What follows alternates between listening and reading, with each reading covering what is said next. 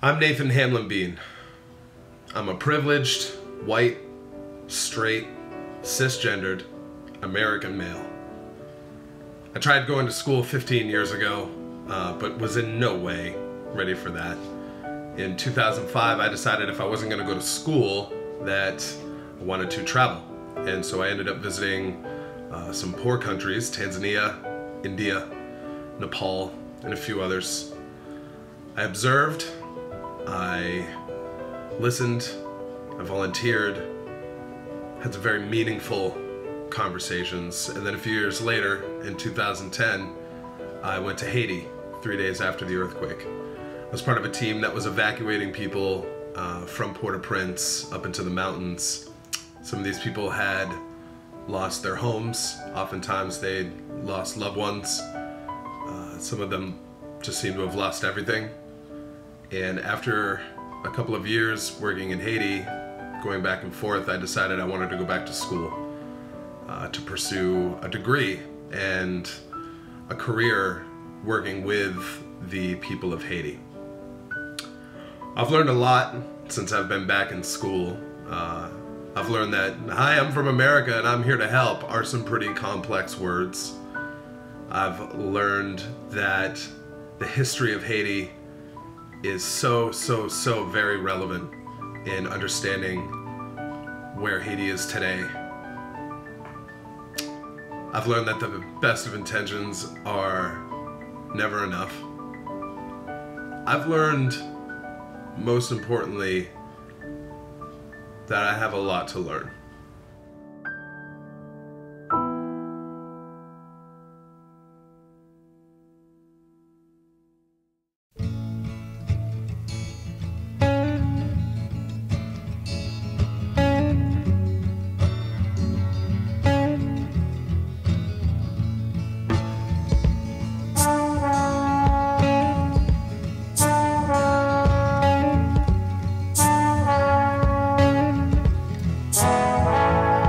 Was it a huntsman or a player that made you pay the cost, that now assumes relaxed positions and prostitutes your loss?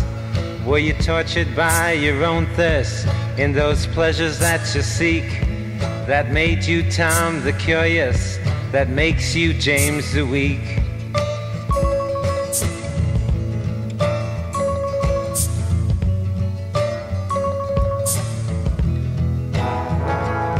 And you claim you got something going.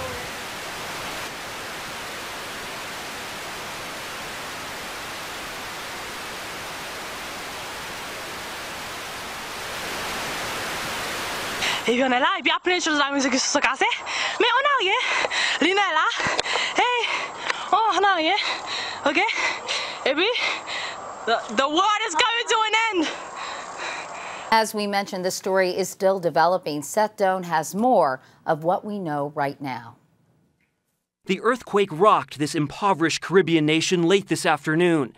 The 7.0 quake was centered roughly 10 miles from the capital city, Port-au-Prince. And you claim you got something going, something you call unique.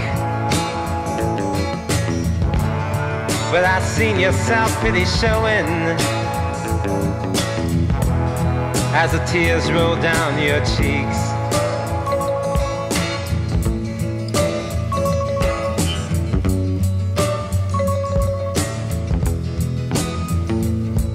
Soon you know I'll leave you and I'll never look behind, 'cause I was born for the purpose that crucifies your mind. So convince your mirror, as you've always done before, giving substance to shadows, giving substance evermore.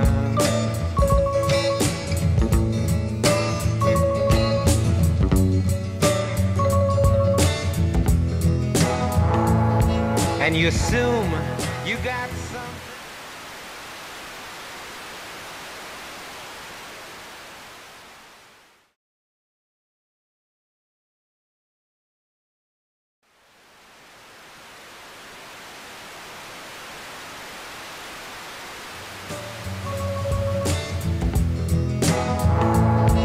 and you assume you got something to offer.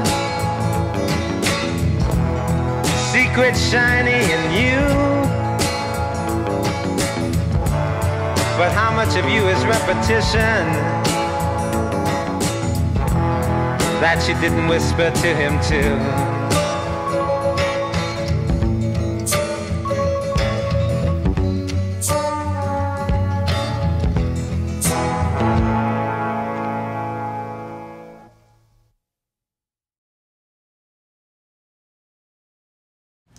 Dr. Paul Farmer describes structural violence as a term that is apt because such suffering is structured by historically given and often economically driven processes and forces that conspire, whether through routine, ritual, or, as is more commonly the case, the hard surfaces of life, to constrain agency.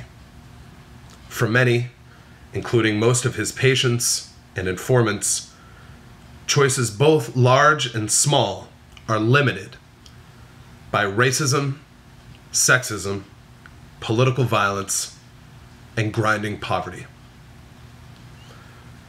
Structural violence is a powerful force, and it permeates the globe, from China to the Ukraine to Haiti to my community, Seattle, to whatever community that you might be in. Here's my promise to no one in particular. I will listen. I will continue to learn. I will try. I will do everything that I can to assist people who have had their rights stripped of them. I will try, and I will inevitably fail. And I'm not going to be afraid to fail. Newton's third law says that for every action, there's an equal and opposite reaction. Structural violence may be a powerful force, but I promise to dedicate my life to structural healing.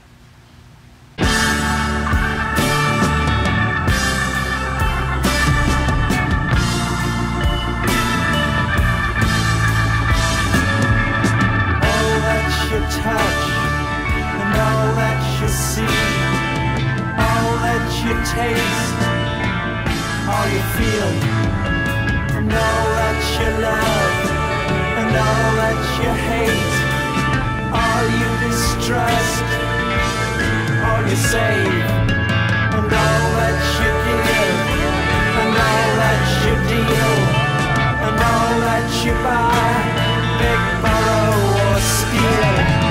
All you create, and all you destroy, and all that you do, and all that you say, and all that you eat, and everyone you meet, and all that you slight, and everyone you fight, and all that is now, and all